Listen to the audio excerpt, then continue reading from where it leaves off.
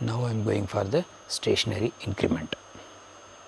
The distribution of n of t minus s depends only on the length of the interval t minus s and does not depend on the value of s.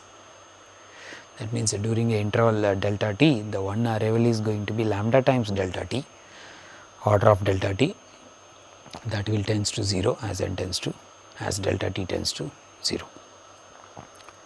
That means the stationary increments means if you find out the rate, that means you find out the average per unit of time, then that is going to be constant. So, this is the assumption we have taken it in the car insurance problem. The average rate per unit day, that is going to be constant, and that is the assumption we have taken it going to be a constant throughout the year and also the different times of a day. So, here also you will get whenever you have a Poisson process, then the average rate is going to be a constant because of the stationary increment. The next property, suppose you have a Poisson process of one arrival and you have a Poisson process of the other arrival. That means one type of arrival is a Poisson process with the parameter lambda 1 and another type of arrival that is also Poisson process with the parameter lambda 2. As long as both are independent, the arrivals are independent, then the together superposition, that is going to be again Poisson process with the parameter lambda 1 plus lambda 2. You can add the parameter.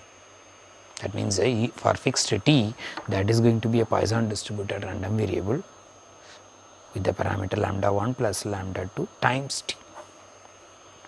Whenever you have a two independent or more than one independent Poisson process arrival, then the merging or the superposition will be again Poisson process as long as they are mutually independent, with the parameter is nothing but the sum of those parameters. That is, you can combine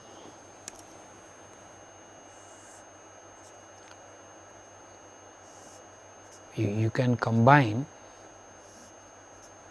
many Poisson process streams into one stream, and that is going to be a Poisson stream with the parameter sum of parameters lambda 1 to lambda n. So, this is possible. This is used in many telecommunication application. That means suppose you have a Poisson arrival of packets from the different streams and all the streams are mutually independent, that arrival are independent, then the total number of packets are arriving into the particular switch or router, whatever it is, then the multiplexed one, that is going to be always a Poisson process. That arrival follows a Poisson process with the parameters or sum of parameter is nothing but the sum of these parameters, as long as they are Poisson as well as independent. The next property, decomposition. Suppose if you have one Poisson stream, you can decompose into many Poisson streams with the some proportion. So, that proportions are the P1, P2 and Pn's. So, one Poisson stream can be split into n Poisson streams with the parameter lambda times P1, lambda times P2, where each P's are greater than 0, the summation of P's has to be 1. That means that these are all the probabilities. With these probabilities, you can split one Poisson stream into many Poisson streams. So, here I have made a n Poisson streams. That means the same arrival is with some probability P1 it will end up here, with some probability P1 this put up here, with some probability Pn it is put up here. So, the split of one Poisson stream into n Poisson streams is allowed. That means the same example, if you have a one router and from the router, if the arrival is splitted into many streams with probability P1 it goes to the first stream, with the probability P2 it goes to the second stream, and with the probability Pn it goes to the last stream. Then each one is going to be a Poisson process, each one is going to be a Poisson process with the parameter lambda times P1 and lambda times P2 and so on lambda times Pn.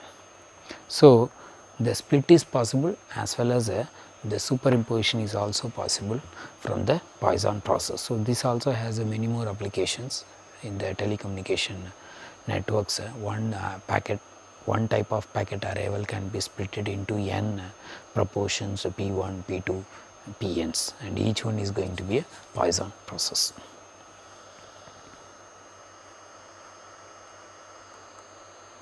Now, I am going to give the first example to illustrate the Poisson process. Consider the situation of waiting for a bus in a bus stand. Assume that the bus arrivals in minutes follow a Poisson process with the parameter 5, with the rate, the parameter here, that is nothing but the intensity or rate. Suppose you come to the bus stand at some time, what is the average waiting time to get the bus? When you land up a bus stand, there is a possibility the bus would have come before some time. The time in which the next bus is about to come, you are going to take that bus, and till that time you are going to wait in the bus stand, that is the waiting time. So, the waiting time is a random variable. So, that is a continuous random variable. The question is, what is the average waiting time? One can find out the distribution of the waiting time also. Here the question is, what is the average waiting time? So, what I can do, I can use the Poisson concept here. The arrival follows the arrival of a bus follows a Poisson process. Suppose at some time you come to the bus stand, and suppose the bus is going to come at this time, your waiting time is this much. So, suppose you make a W is going to be your waiting time, W is going to be your waiting time. The question is, what is the average waiting time? Just now I have explained the Poisson process as the property, the inter-arrival times are exponential distribution. The inter-arrival times are exponential distribution, and all the inter-arrival times are independent also. Therefore, this x1 and this is x2 and this is x3. So, x1, x2, x3, like that, so many all the inter-arrival times, that is going to follow exponential distribution with the parameter lambda. Since the waiting time is going to be the remaining time of arrival of the third bus. So, the W, the waiting time, is same as the remaining or residual time of the third bus to come into the bus stand. So, x3 is exponential distribution with the parameter lambda. The residual lifetime of x3, suppose I make it as a notation x3 bar, the residual lifetime, residual time of arrival, not lifetime, residual arrival time of the third bus coming to the bus stand, that is also going to be exponential distribution. This is because of the memoryless property. The residual time is also, whenever some time is exponentially distributed, some random variable time is exponentially distributed, then the residual time is also going to be exponentially distributed using the memoryless property. Therefore, residual arrival time of a bus to come to the bus stand, that is also exponential distribution with the parameter same lambda. So, this is same as the W. the waiting time W is same as the residual time. Therefore, W is also going to be exponentially distributed with the parameter lambda. That means the waiting time for the bus to come to the bus stand to catch it. So, the W is exponentially distributed, therefore, the question is what is the average waiting time. So, average waiting time is nothing but 1 divided by the parameter. 1 divided by the parameter. So, here it says the Poisson process with the intensity 5, that rate is lambda, that is the mean inter-arrival time between the buses is 5 minutes.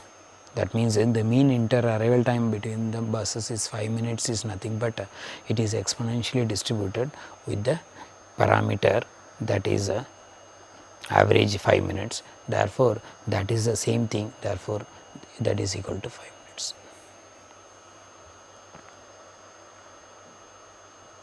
Because the way I have given the clue, the mean interval between the buses is 5 minutes.